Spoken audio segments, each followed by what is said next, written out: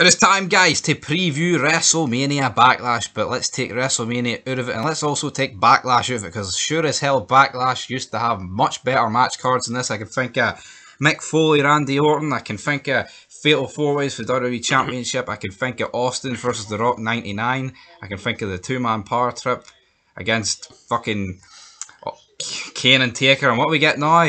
We get Bobby Lashley versus Almost Happy Corbin Madcap Mass. Normally WrestleMania Backlash is pretty good because you're getting like rematches from WrestleMania, or you're getting like matches that were relevant to WrestleMania. But the problem is here, right? This year's WrestleMania card was pretty shit, right? And the couple of good fucking matches that were on the card have nothing to do tonight. So yeah, this might be WrestleMania Backlash. You're getting the rematches for WrestleMania, but are you getting Brock Lesnar? No. Are you getting Stone Cold Steve Austin? No. You're getting none of that. And another thing, I mean, apart from one, all the match stipulations are the same. They're all just single matches. Yep, all singles matches. Oh, but Damian Priest is banned from ringside. Well, I wish I was banned from ringside, because I couldn't give a fuck about any of this. What I found was amazing. Six matches tonight. One championship on the line. That might be I think that could be a record in WWE. Just one. Can you think of a pay-per-view that had only one title on the line? I mean, even back in the even day, when they were split branded and there was only like 4 titles in each brand, I cannot think of a pay-per-view that had one title on the line. I can see them doing some with the 24/7 title. Well, you're going to count that as a legit match? No, but they will. Oh, I fucking ain't. It'll be in the record. Right, we're going to go through the matches here in no particular order because we don't know the order. But we'll start off with the only women's match on the show. Charlotte Flair, the champion, taking on Ronda Rousey. I Quit match for the WWE SmackDown Women's Championship. Have not enjoyed this this rivalry at all. I think Ronda Rousey is getting worse.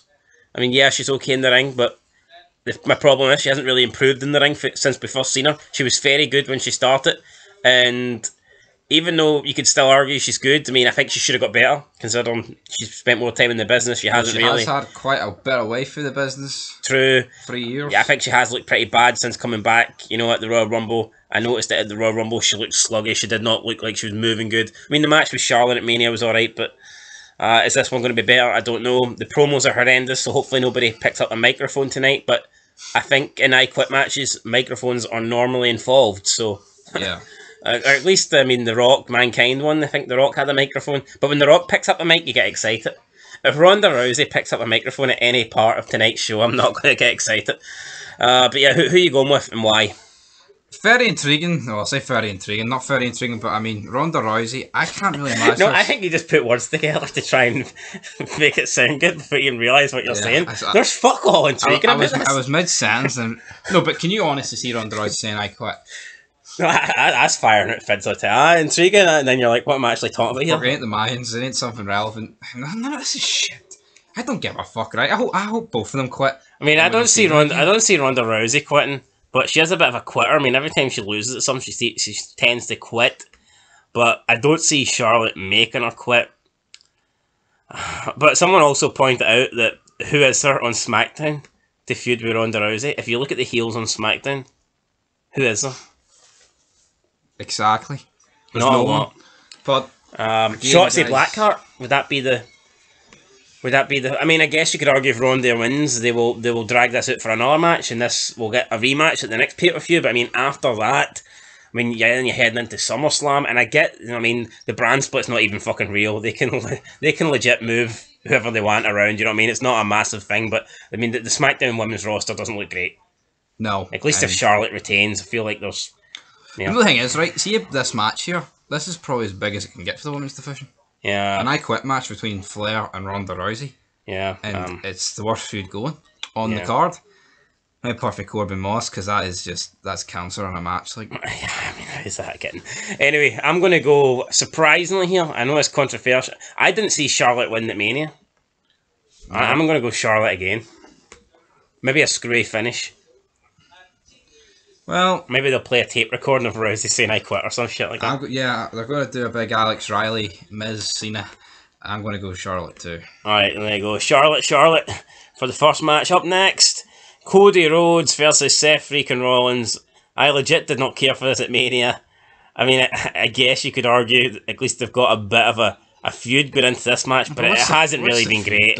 I mean, it has like an AEW feud written on it. It's Seth Rollins coming out and basically, praising Rhodes, but saying that he's better and that if he knew who his opponent was going to be, he'd have won. And then you've got Cody Rhodes doubling down that he can beat Seth Rollins. And I think from Cody Rhodes coming out and cutting that promo about his dad, I thought that was pretty good. But since then, there's not a lot happening between these two. But I don't see it. I don't want to see a third match, put it that way. So hopefully it's not 50-50. I think Cody Rhodes will win. Cody Rhodes seems to be getting the biggest pop out of anybody at the moment.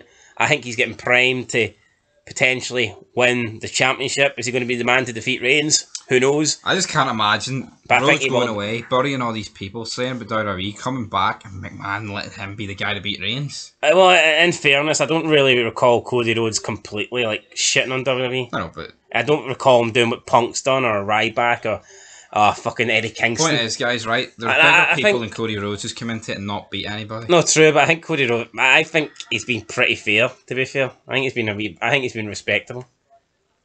Compared to the plus, what I find fucking mad is he basically said the other day why he came back to WWE, and I can't remember the term he says, but he didn't want to.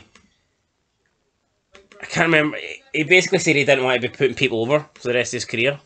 Which is AEW. He says, yeah, and I just think it's mad that what's the name for someone that puts what do you call that? What's the wrestling term? What's it called? What's the name for that person? I don't know. Oh, fucking Scooby. Gatekeeper. The gatekeeper. That's more boxing, but. This guy's not got a fucking clue, right? Anyway, basically, fuck up. No, because I know what I'm talking about. I just can't remember the word. I know you're on, right? I know the word. So basically, Cody Rhodes says in AEW he viewed that his role was simply, just to job out the people that were going to be future champions in main event, and he says the reason he chose to leave and go back to WWE is because he doesn't want to be that guy. He's not ready to be in that position. He wants to be the main event. He wants to be the champion, and I just think that's fucking mad that. You're getting people now that are leaving AEW. I know this is only one scenario, but I find it mad that he's leaving AEW because it's deemed that he's not good enough to be the top dog in AEW, but he's good enough to be top dog in WWE. That is fucking insane. That blows my mind. I know, absolutely insane, because you've got... How is Cody Rhodes not worthy of being world champ than Adam Page? But you've also got the fact that he put that stupid stipulation in. I know, but he said he'd put that in. Maybe it was Tony Khan. You wouldn't know. Maybe you wouldn't know. Anyway, I'm going to go Cody Rhodes win. I'm a big rant there on Cody Rhodes. I wasn't really ranting on Cody Rhodes. I just find it I mad that, normally that's something that, that's kind of I think you could kind of feud, maybe Christian feud himself that way. It's I kind of want to be in the main event. I want to be in title matches, and so he goes to TNA. But for someone to feel like they can't be the top guy in AEW, so they have to go to WWE to be the top guy. That just... It's bizarre. Yeah, I cannot understand that. Yeah, Cody Rhodes, I think he's going to win. And the fact it's Cody Rhodes, he was one of the better things AEW had. Yeah. And he felt that way against jobbers like Sammy Guevara. I tell you what, sometimes, I'm not going to lie, sometimes he come out and he cuts weird promos that I'm not thinking, here, that wasn't great, but what I will say is, every time he speaks, it's you do kind of take notice of him. I've never really seen Cody Rhodes come out and cut a promo and it's you forget about it 2 seconds later. Every time he says he cuts a promo, you're always kind of talking about it, whether that was really good, or you're well, fuck, that was weird. Do you not feel that way? Yeah. His promos do kind of stand. Anyway, I'm going Cody Rhodes. I'm going Cody Rhodes as well. Right, up next, Drew McIntyre and RK Bro versus the Bloodline. We've got two sets of tag team champions in this. We've got Roman Reigns with both world titles in this, and yet there's not a title on the line. I feel like the Usos get jobbed out every week, so I feel like the Bloodline's winning this. And Reigns is in their team, which helps. Yeah, it's been a while since Roman Reigns lost. I'm going to go with Drew McIntyre. The fact that there's no belts on the line, I'm going to go with the team of Drew McIntyre and RK Bro. I get you, but I'm going Bloodline. What I would like to see is that I think if Drew McIntyre's team wins, I think Drew should beat Reigns. I don't think Drew pinning one of the Usos doesn't do fuck all. Yeah, no, I get you. If you want to set up it, when's the pay-per-view in the UK? Clash at the Castle or something. Aye, when is it? September.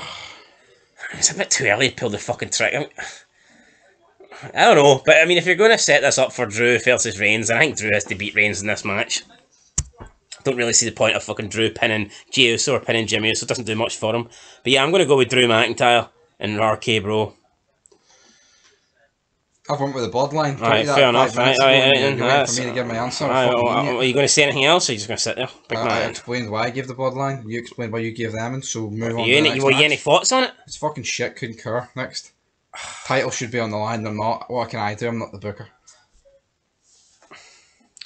Yeah, so they added Roman Reigns to this match and Drew McIntyre to this match like a week before the pay-per-view, and you're thinking, what was the point? I just don't understand it. Roman Reigns, the night after WrestleMania, came out and he purposely gave the Usos the challenge. He says, then our next goal, the Bloodline's next goal, is to capture all the gold. So Roman Reigns wanted the Usos to capture the gold, but then we seen 2 weeks ago, Heyman went and demanded this 6-man tag match. So that kind of goes against what Roman Reigns says. It just doesn't make any sense. Unless they stuck the belts on the line, but of course they haven't done that. No, they haven't done that anyway. I have no how I went 1-1. AJ Styles versus Edge. Damian Priest is banned from ringside, so Damian Priest won't be getting involved. Edge was supposed to be apparently adding to his stable over the past couple of weeks. He hasn't done it. And to me, that tells me they may have been hanging off, because since Damian Priest is banned from ringside, maybe somebody else will be at ringside who's not banned, and there could be a third member, maybe even fourth member, added to Judgment Day tonight when Edge takes on AJ. I get this kind of similar to the Cody Rhodes Rollins match. There was pretty much no build going into WrestleMania. Yeah, we knew that AJ and Edge was happening, but Edge took him out with a chair, and there was pretty much no feud. And since then, there's not been much of a feud either. AJ's been missing off shows, and not a lot's been happening. AJ got attacked in the locker room 2 weeks after Mania. Purple lighting. And then he was gone for 2 weeks. Then he came back selling an arm injury. So it's just been... I don't see how you can have these rivalries when the people aren't, getting involved with each other and not on the show. Every week. Aye. Shit show. Get Gangrel back. I'm going with Edge, though. Christian back. White shirts, blood. That's what we want. I'm going with Edge. I think if they're going to do something with Edge, I just don't see the point of 50-50 booking. So even with 50-50 booking, I don't think, AJ Styles is good and Edge is good because they both got a win over each other. To me, when you do the 50, the win just cancels the other win out. Exactly, and that's what it's going to do here. And I think Styles is just not held in the same regard as the Rated R superstar, so I'm going Edge too. Right, okay, 2-0 Edge then. So far, apart from one match, we agree. Happy Corbin versus Madcap Moss. Right, there's not an awful lot to say about this. It doesn't belong on a fucking pay-per-view, but I'm going to go with Madcap Moss. I'm going Happy Corbin. Why? I don't know, but I'm just going to go Happy Corbin. He doesn't know, guys. Neither do I. Only Drew McIntyre's ever kicked out of the end of days, so I reckon he'll probably land it tonight. Probably the second one. I can't be dumb as to done that. Madcap. And the last match, we've got Bobby Lashley in another WrestleMania rematch taking on Omos. The only difference is MVP will be involved this time. He was nowhere to be seen at WrestleMania. Bobby Lashley went it alone. Who are you going with tonight and why? Well, I feel like Omos' whole gimmick of being undefeated in this big giant, ended at Mania, so why would that come back here? And I feel like Lashley is a main eventer, so why the hell wouldn't he beat him? I think Lashley, done, obviously, he was, let's be real, Lashley was fucking world champion, then got injured, right? Didn't lose his belt. He's had one, he came back, he had one match against Omos and won, then he beat Cedric there on Raw, dismantled him. Lashley should still technically be viewed as the unbeaten champion. He never lost his belt. Yeah. So I think having Lashley lose, and I know you could say, MVP could do a screwy finish, but Omos has already lost to Lashley, right? And like I said, Bobby Lashley is technically the unbeaten champion. Omos losing to Lashley again, I don't think that destroys Omos. If anything, it moves him down the card a bit where he should be. Omos shouldn't be in main events. No. So I don't think Omos losing to Lashley hurts, but I just feel like if Lashley loses to Omos, it just kills the momentum that he had after beating him. Exactly. Realistically, you could have Lashley beat Omos tonight, and then Lashley could be right, that's me, I've took care, no one could beat Omos, blah blah blah, I never lost my championship, Roman Reigns, I'm coming for you. Brother. Like, you know, so, but if Lashley loses to Omos, then where does he go? It's just a big setback. So I'm going to go Bobby Lashley. Bookmakers disagree. They have Bobby Lashley 4-1. So if you fancy a bit of Bobby Lashley, then could be a DQ with MVP though, you know, like we said. So wouldn't read too much into it, but I'm going to go Bobby Lashley.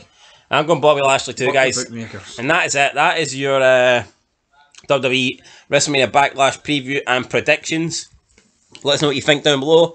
Catch us for the next one. But until then, peace.